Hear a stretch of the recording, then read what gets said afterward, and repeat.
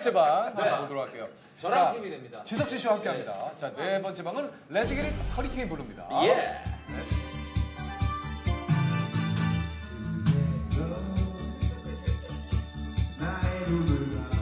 목소리만 딱 알겠는데 아시겠죠? 아시겠어요? 아시겠죠? 아, 저도 알 것 같아요. 저 뒷모습만 봐도 알 것 같아요. 네, 저 뒷모습만 봐도 알겠는데. 힌트 주세요, 힌트. 자, 힌트. 네. 자, 두 분입니다. 나도 알아. 야, 내가 못 보냐? 야, 알아. 힌트예요. 듀오예요, 듀오. 네. 둘이 팀이에요? 예. 팀이라. 둘만? 둘이 팀. 다이나믹 듀오. 정답. 예. 진짜로요? 다주가 나왔다고요?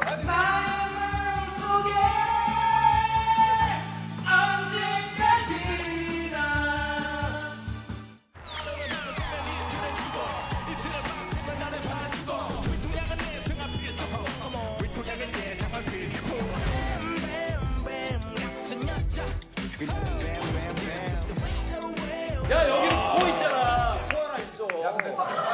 개코 있어, 여기.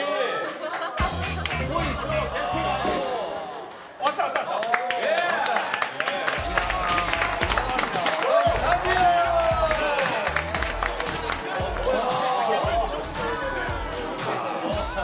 한리스타 특집인데 일단 저 오시자마자 이런 질문이 좀 어떨지 모르겠습니다. 박송 씨가 그러셨어요 좀 전에. 다주가 한리스타 맞아요?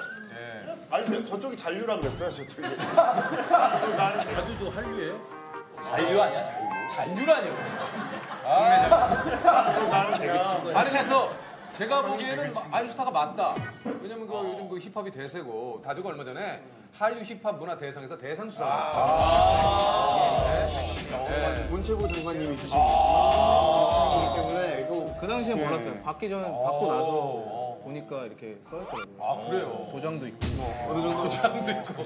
우리가 뭐 의심을 하는 건 아닙니다. 공신력이 있는 걸로. 그러니까요. 근데 요즘 사이가 둘이 안 좋아요? 왜 이렇게 최자 씨 꼴 보기 싫다고 개코 씨가 그러다 그러던데. 근데 오자마자 너무 아니 오자마자 둘이 얘기가 된 게 아니구나. 아니, 그런 얘기를 나한테 얘기해, 나한테 바로바로. 내가 어디서 그 얘기 들어오다면서. 우리가 미리 좀 이해를 해줘요. 우리 작가님들이 그냥 있는 대로 저희들한테 얘기를 해주는 거예요. 이게 다른 인터뷰할 때 뭐 속마음을 얘기한 거라. 그러니까 속마음을 얘기해. 그러니까 요즘 그 엄꼴, 엄청 꼴 보기 싫다 이런 얘기를 좀. 이게 많이 아닌데 엄골 좀 이상한데요. 엄꼴. 근데 이제 어렸을 때 저희 데뷔할 때는 그러니까 그 듀오의 정석 있잖아요. 네. 그렇죠. 홀쭉이랑 뚱뚱. 약간 그런 거. 아니 그게 오랜만인데요. 재밌다. 뚱뚱이 홀쭉이. 진짜 오늘 전통이. 아니 그 전통이 있어요. 그래서 그 팀들은 항상 오래오래 잘 돼요. 그래요. 네, 그렇기 때문에 항상 그 비주얼을 유지하고 있었는데 예. 제대하고 나서부터 갑자기 살을 좀 많이 빼더라고요. 요즘 감량을 많이 했죠, 최자 씨가. 본인은 못난이 유지하고 있는데. 무슨 얘기야? 본인은 얘기하고 본인은 열심히 하고 있는데. 가격한테 이거 너무 재밌죠. 쉽지 않으니까. 컨셉을. 저는 그걸 인정하는데 20년 걸렸어요. 내가 유지하고 있었구나. 그러니까 오해는 없으시길 바래요. 그냥 인터뷰 때 뭐가 좀 그러냐, 뭐가 엄꼴이냐 얘기를 했더니 자기가 공인 줄 알고 옷도 공인처럼 입고 다녀서 그런 것들이 좀 약간. 누군가가 그렇게 얘기를 해줘가지고. 저도 그거 봤거든요. 어디서 네가 공연하고 하냐, 막 이런 거 100개, 막 200개씩. 근데 공교롭게도 그때 좀 코트를 최자 씨가 좀 많이 입으셨잖아요. 모폴라의 코트. 모폴라의 코트. 몽폴라랑 코트는 모든 남자의 기본 옷이잖아요. 근데 그렇게 자주 입지 않잖아요. 저 이게 잘 어울린다고 생각해서. 근데 이제 그러니까 어울리긴 한데. 근데 이제 표정까지 바뀌니까 너무 좋아서. 그러니까 이제 진짜 말씀하신 대로 이제 활동 초기 때는 이제 뭐 사진 같은 걸 찍으면 이렇게 보통 그런 거예요. 그렇죠. 이런 거 있잖아요. 근데요? 익살 맞으면 얼굴 좀 어느 순간부터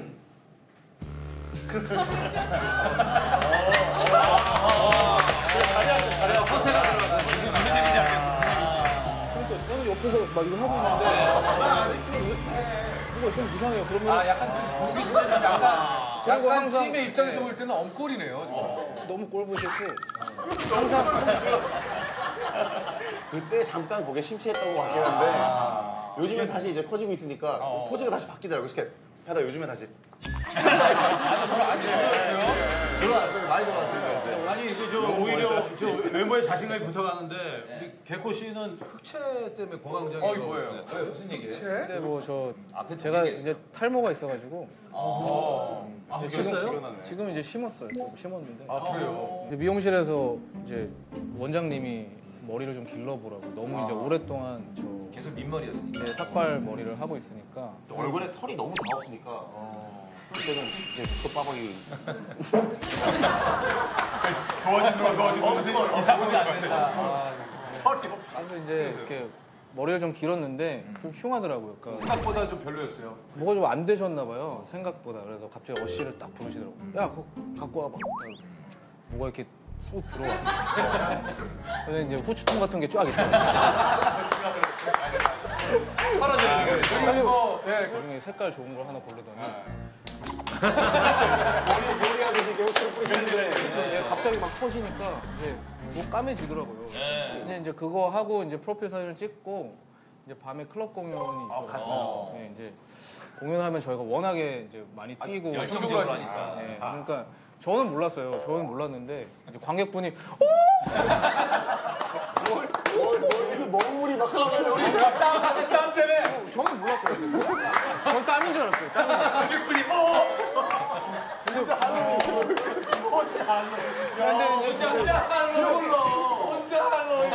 이제 정말 뭐딱 닦아봤더니 시커먼 게 나와요. 많이 뿌리셨네. 원래 살짝만 뿌려야 되는데. 이제 그때부터 너무 트라우마가 생겨가지고 그냥 이제 다음날 가서 다시 이제 혼자 할로윈. 다 삭발을 하셨고.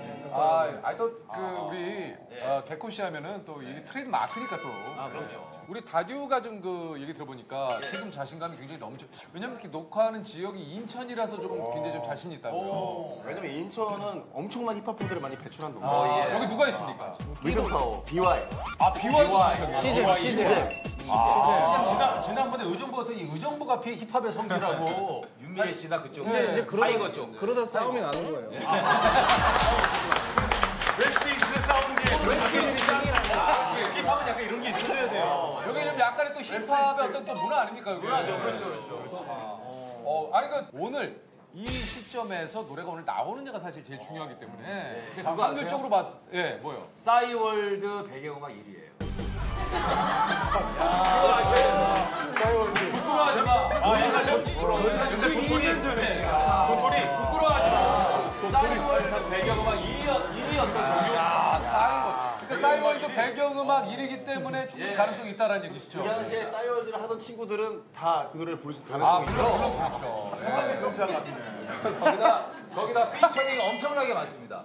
피처링 넣어요? 피처링 많죠. 근데 이제 피처링은 이제 안 넣기로 한 게. 빼요? 야 왜 빼? 여기가 그런 자리가 아니야. 넣을 수 있는 거 다 넣어야 돼. 너무 많아요, 진짜. 그러니까 이제 정정당당하게 이제 다이나믹 듀오란 타이틀을 거는 근데 잠깐만. 피처링을 합치면 얼마나 돼요? 거의 한 4,500곡 정도 되지 않을까 곡이 너무 많아서 그러니까. 얻어 걸릴 확률이 높아요, 진짜. 정승환 씨도. 네. 정승환 씨도 이제 저 경연곡이 좀 많잖아요. 이거 네. 좀 넣을 겁니까? 어떻게 뺄 거예요? 공연곡은 넣어야죠. 경연곡은 남의 노래예요. 저희도 이렇게 단칼에 근데- 잘랐는데 저는 다 넣을 생각이에요. 우리 저 황진이는 어떻게 정승환 씨 타협하지 마세요. 우리 황치열 씨 얘기 들어보세요. 되게 많아요. 저는 경연부터 많죠. 시작해서 진짜 많은데 네. 저 뭐 중국에서 굉장히 그 이슈가 됐던 막 뱅뱅뱅 아, 같은 있지, 거 있지. 그럼요. 편곡을 해서 불렀었었는데 네. 여기 부평 사람들이 와가지고 샹페칠라이 양 뱅뱅뱅 막 그 중국말로 하진 않을 거거든요. 네. 그렇기 때문에 뭐 일단은 거기서 만약에 하시면 해야죠. 다 해야지. 만약 그거 넣으시겠다는 얘기죠? 다 넣어야죠. 그냥 거기가 BAT 황치열은 무조건 다. 근데 그 대신 그러면 자기가 부른 버전이 나왔을 때는 그렇죠. 그러니까 설마 뱅뱅뱅 빅베이 부르고 갑자기 나는 그건 아니지. 근데 정말 너무 실망스럽네요. 이렇게 배짱이 없어서 어떻게 그래, 우리는 피처링 안 해. 안 해 우리. 그러니까 없는 사람들이 자존심 많네. 일단 2시간 후에 봅시다. 싸이월드가 없었던 겁니다. 근데 다 그런 거 왔었어요. 전체적 분위기를 봤을 때 우리 트와이스가 상당히 여유가 있네요. 상당히 여유가 있어요. 그러거나 말거나. 그러니까 여유가 있어요. 저희가 곡수가 선배님들 비해 되게 적을 것 같아서. 근데 곡수가 적어도 자잘한 알밤 떨어지는 거. 지금 자잘하도 안 해요. 내가 홈런볼로 다 있어. 근데 제가 아까 말했다시피 지금 오늘 날씨가 조금 발라드 부를 날씨여가지고 지금 다 발라드예요. 약간 보시면. 요런 날 또 요런 네. 날 이따 보시죠. 그럼 TT 무지하게 또 불러요. 그렇죠. 시간이 흐르면.